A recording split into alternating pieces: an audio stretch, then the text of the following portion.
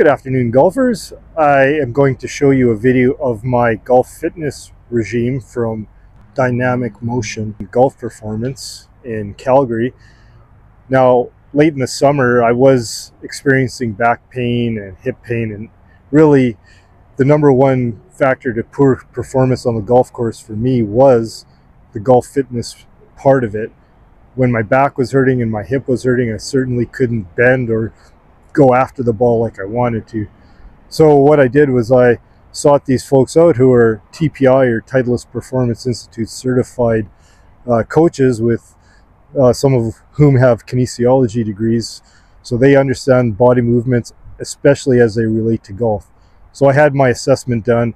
I was poor in several areas, so they came up with a plan for me going forward, and the video that I'm going to show you is the latest plan for movement, flexibility, even strengthening. So once again, this program is designed for me specifically.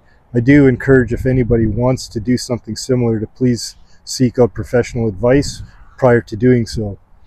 Enjoy the video.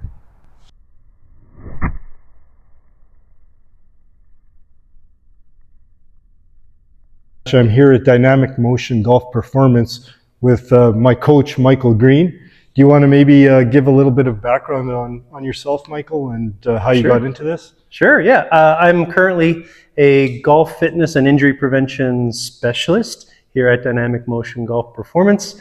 And I found my way here to the golf world through healthcare, primarily working with physios and different healthcare specialists in different conditions like lower back injuries, hips and knees and shoulders. And my love of golf brought me here about 3 years ago. So I've been here working in the gym with golfers, getting them back in shape and in better shape to play golf the way they want to. Yeah, well, thanks, Michael. I appreciate the help that you've given me, and you know, I can assure you that I'm much better than when before I came in here. Hopefully. So thanks very much. Yeah, no problem. Yeah. Yep. Like that. And then stand. Good. Reset everything. Hold the core. Yep. And squat. Good. Should I be squatting farther down? Nope. Half squat's fine for these guys. As you get deeper and deeper into that squat, there's a real strong tendency, and everyone does it regardless how strong or how stable their back is, to get into that position. So we just need you half squatting for now. So like that? Yep. And then stand. Oh. Really nice. So there's a lot going on there. Yeah. How many of these should I be doing? So if you have that period or that stretch of, you know, hallway or space in your gym where you can do that, in the exercise, if you can just do it like a side step, squat, pull. Oh, I see. Pull. So you're going to go down and back. Going down the line. So however many reps that is. Okay. Could be 8, could be 12. Got you. Yep. So. Really nice. You're going to feel that hamstring working. Yeah, like it's cramping right there. So cramps are very, very, very common in this gym because size is like a smaller one, like one of those 4-pound ones. Okay. Works great too. We have these in the gym. Perfect. Yeah, that's great. If you're at home and you don't have one of those medicine balls, that's why we keep these guys here. Just think of this like a loaded up backpack or a book bag or backpack. You can do this. So you're just going to squeeze the backpack, take a step. We're going to load that front leg, and I'm just going to turn. Okay. Turn. Both ways. Turn both ways. Exactly. So step, short step, load that front leg. So I'm almost just using this back leg like a little kickstand. It's got almost no weight on it. Right. Loaded for you and me. Backswing. Hold it. Follow through. Okay, let's try. So you can use a bag. You can use a ball. Let's use the ball. It's a little less dusty. Try that. So how high up, like? I want you to squeeze that ball center of your chest. Okay, like that. Load. Is that too big of a step? Yeah, look shorter. Yeah, you got it. Load. Perfect. Backswing. Oh. Hold your balance. Follow through. Hold your balance. And try to do the same belt buckle to this guy. exercise, maybe minus like the cat-cow or something when we're switching it. Really nice. So short step, load that left side, Yeah. over the golf ball, back swing, follow through. Beauty. Load that right side, back swing, follow through. Beauty. A few exercises that I want you to break the rule of holding your core. I want you to really extend and round as much as you can, and what you're doing there is arching as much as you can. Perfect. And try to keep my thighs at the same angle, like perpendicular. Yeah. So I like to say hands under your shoulders, knees under your hips. Okay. All the time.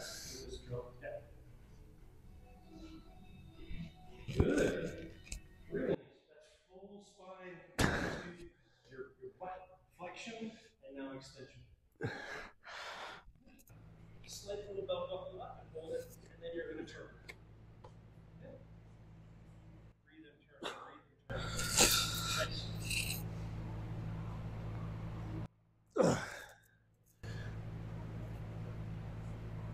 Really good.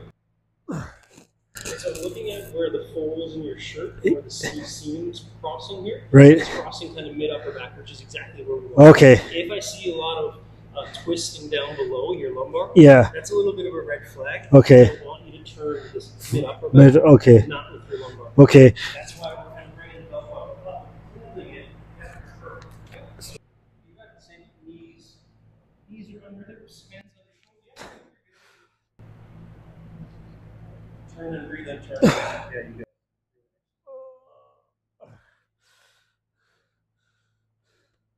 Oh, 1 sec. So there's going to be a few staples. The cat-cow and this one. One thing that I didn't spend a lot of time because we got maybe 6 or 7 exercises last time. But when we did your assessment, if you remember, when I had you kind of stand and then I had you do those rotations, if you remember that. Yeah. I want to see a little. I want to get a little more rotation. Yeah. Yeah. Under your shoulders. So I'm just going to get you to lay flat on your back here. Okay. All we need for this one is a super, super light weight. Like this is just a little 2-pounder. So like a really light dumbbell. 5 might be okay, but let's see how your shoulder feels. And all you're going to do is, laying flat on your back, we're going to just kind of stretch that capsule in your shoulder by letting the weight just kind of hang. So the idea here is to let that rotator cuff, and specifically like the capsule where this bone runs into your shoulder joint, we want that to stretch up and release a little bit. Okay.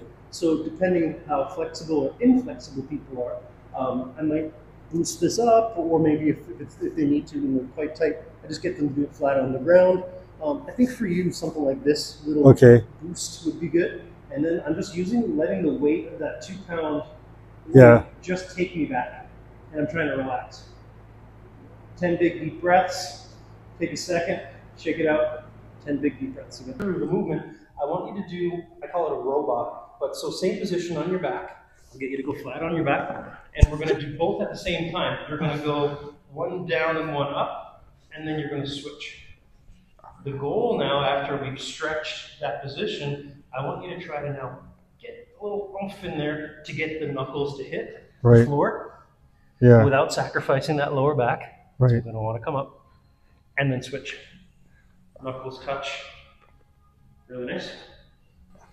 So now we're working on internal rotation, and the one that we stretched is that external rotation. Guys typically cheat for having inflexible shoulders or very tight shoulders or lacking that rotation in top of the backswing, is they'll come up to the top of their backswing if I'm a right-handed golfer, and then so this is about all I got out of that shoulder. So then what they'll do, then they can know, oh, well, I need to get my cup higher because I'm going after a driver here. They'll go like this. Yeah, they'll lift up. Right? So when you have a really nice flexible shoulder, you can stay down on the ball a whole lot longer and get into that position. Right. right? Versus my shoulder stops here. Yeah. Now I've got to go, I don't like where I'm at, I want to do a John Daly swing, and you get into this. Yes, right. Where my hand is with that knuckle. Yep. Still switching. Yep. Push. 5 seconds. Push. 5, 4, 3, 2, 1. Now switch. In my hand. Hold it and push. Give me a little pressure. 4, 3. That's good. 2, 1. So that ump I was talking about. Yeah. This is that push where we want to get those muscles engaged. Hold it. 5, 4, 3, 2, 1. Really nice. Ah, my hamstrings are so tight right now. Well, after doing some weight training, you're going to be... So like that, try to keep the lower back to the Lower back, exactly. floor. For everything, support that lower back with a strong core. So when I'm coming over here, I'm seeing you're not quite getting to 100% vertical, so we just need to back this off. Okay. So what I always like to say to people, I say the same thing a lot. Monday might be different from Tuesday. So on Monday, you do like a leg strength training day. Tuesday, you might be stiff and sore. Yeah. But I still want you to go through the proper range of motion with this. So maybe Tuesday, you'll be up here. Right. But because the legs are a little tight, you just need to be back here. Okay. Today, so it goes straight. Because we want it straight. I want it straight. Yeah. Gotcha. Have something that we can anchor a band to. Okay. So if you remember, the exercise is you're going to stay in your sit bones. I'm keeping that core maintained. And then I'm going to try to drop that knee in and down, twisting motion towards my ankle, right? So now we've mastered that one. We're going to add a little resistance. So that band is going to try and stop me from going through the range of motion, but it's the same thing with just a little resistance. So now I'm trying to, what I call kind of leg wrestle, and pin that knee down and in. Right. So now all we're doing, same exercise, but I'm adding some strength to the system, right? So now that groin has to work a whole lot harder to get through that range of motion. Right. Sure. Okay, so it's the same knee dropping exercise that you did from before. Yep. In and down, and back. Nice.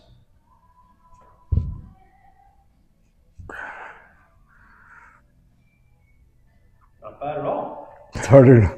For sure. So it's going to make you engage those abdominals a whole lot more. I don't mind. I don't mind if you have your hands behind you, so you're in kind of a semi-reclined position. But I still want you to maintain that core. You know what I mean? Right. And you're trying to pin that knee in and down. Perfect. For you, the right side was the tightest. So what you should feel like is, number one, you sit back into a nice big lat stretch. And then really slowly, I'm going to take where I put my wallet in my back right pocket, and I'm going to pull it down and away. Right? So it should almost feel like after you've done your lat stretch, you're doing this. Right? Shifting your weight kind of to the left, and the right hip's going to go down and away. Yep. Okay. Does that kind of make sense? Get that body weight back. Yep, you did it. You brought the belt buckle up. Now your body weight's doing a lot of the work, and it's going to feel like you're stretching here. Yes. Once you feel you locked in that stretch and you're relatively comfortable, yes, you're going to try to drop this right hip down and away towards my feet. Oi. Yep. This is the tight side. Yeah. Which I realize what I'm doing. It's like, breathe. Breathe. Breathe. Ideally 10 breaths again. Nice. You're doing a great job of keeping that belt buckle up and isolating through here. That's really good. Breathe in, breathe in, breathe. So it's going to, especially that right side, I'm not surprised that you say you feel it more in the arm, because everything on that right side is so locked up, it's going to take a couple of weeks to really let that area release. Okay. Yeah. So you probably feel it a little more on the left when you do that, that drop. Yeah. On the right, it's like trying to drop, but it's not dropping because everything is like holding on for dear life. Okay. So it's not going to happen in the first week or it's going to take some time. And we're going to anchor the band to something about shoulder height or chest height. Okay? And then we're going to do, I call it the triangles. So your band is going to go from a small triangle, you see here, to a big triangle. Right. Okay? So we're just going to go small to big. Okay? So all sides, so you're going to be pulling it apart and back. All sides of the triangle are getting larger. Okay.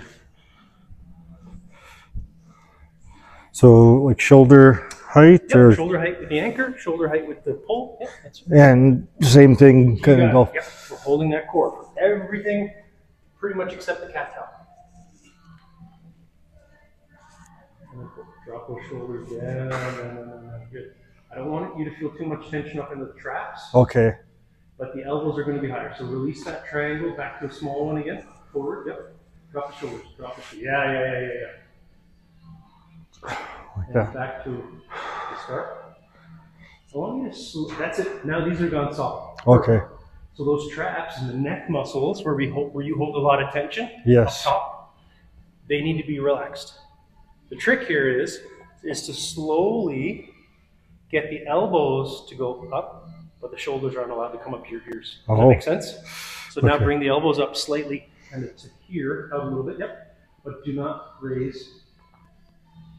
Is that still tight? Yeah. Let's try a little further up. Like that? That's it.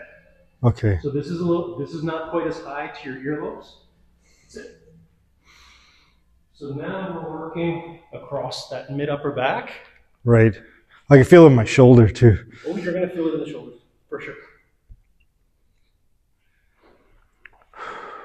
Really nice. So the trick for you, because immediately when you got on there and you were going like, oh, this is going to be a little bit of tension on some shoulders that maybe aren't used to that tension, your body did this. Yeah. It went up. I'm exaggerating, obviously, but it went up to your shoulders, went up to your ears. Right. I want you to get used to, even though you're pulling it high, you're not lifting your whole chest and shoulders up out of the position, because that's where that neck starts to get. So when I pull it back, do I want to be more chest height chest or? height. Yep. Okay. Chest height. Let's try it again.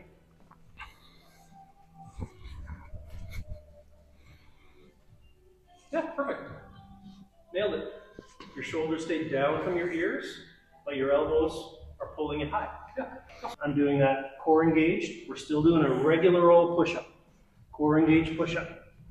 What we're going to add to that push-up is, as you're pushing up, I want this knee to go to that elbow. So holding the core, knee to elbow. Knee to elbow. So we're twisting that lower half and engaging by engaging your core. Let's try. Okay. So give me some core engaged. Give me a couple of straight up push-ups first. Beautiful. Don't change a thing. Core is engaged. Your belt buckle's up. Awesome. The next one, let's try to bring the knee up to the elbow. Yeah. And then bring it down. Switch sides. Knee to elbow. Beautiful. Bring that up. Go up. Good. Really nice. Reach. So, in the gym, if you're doing this type of an exercise, it would look like this. All right? Like a pull-down type exercise. For us golfers, we're very rarely turning into the open side. In our backswing, we're turning into, kind of think of it like a closed side, because this hip isn't allowed to be open. This would be a whole lot easier in the backswing, harder on the downswing though. So what we're going to do is have the same hand and same foot forward. Does that make sense? So now, as I pull, turn, reaching, I'm trying to turn into that hip, like my follow through, right? Right. So where you get stuck on that right side is exactly what I'm doing right now. I'm trying to get turned into that hip, chest to the target, as I pull and activate. Right. Deadlifts, like in the gym, or even if you're using dumbbells, you should always have that weight or the bar pretty close to your shins and your thighs as you do those deadlifts. That's what really separates a deadlift from a squat. So a squat, I can still do it in this position, but I'd be squatting down, dropping my hips way down, my knees are coming forward, and I'm standing up. Versus a hinge, my shins stay almost vertical, and I sit back and keep my hips high, versus a squat, which was way down here. That kind of separates it. So the little reminder that I like to give to everyone, not just you, is if I were to do a squat in the gym with a bar, I would have the bar glued to my thighs, and I would trace the bar down my thighs and down my shins for a perfect deadlift. For a perfect squat, I'm going to let it go out in front and let my hips come way down. Okay. Kind of make sense? Yeah. So let's try it with the stick first. So which one are we doing? The Deadlift? Yeah, let's do the deadlift. That's for golfers where we're going to be spending most of our time. Perfect. And then coming on. You got it. Hinge, hinge, hinge. And come on. Good.